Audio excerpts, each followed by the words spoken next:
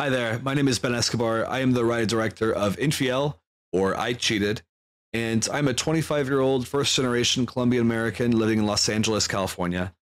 I firstly want to thank you guys for reviewing our film and considering it. It means a lot to me, and it's a very personal short film of mine that explores something I've never done before, which is the relationship with my father. And I find very often in Latinx culture, it's very much a touchy subject to explore the dynamic between father and son and what is it like to have the first man-to-man conversation between father and son.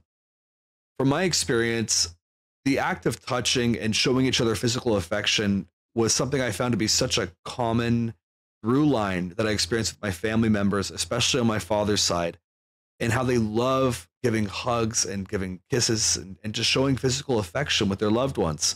It's such a special thing, especially between father and son, because it's a privilege that can often be damaged when conflict and different histories and growing up comes in the way of that. So, something I want to incorporate in this film is what does that look like in a subtle and cinematic way of kind of showing a father that misses the ability to touch his son and a son that misses the ability to simply communicate with his father and confide in him. And so as I wrote this film, I really tried to put myself in the shoes of my own father.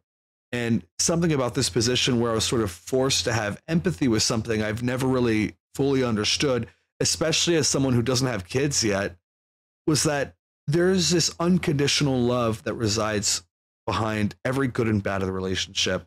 But what's interesting about this unconditional love, it's actually not just from a parent to a child.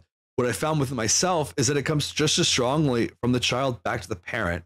So I hope when audiences see this film, and especially by the final moments, they're able to share a little bit within that same empathy. This film was entirely self-funded. It is shot on 16mm film with a budget of $35,000. I'm very lucky to have the team that I had. I couldn't be more proud of the work that we did. And I want to thank you again for your consideration on this film. I look forward to your response.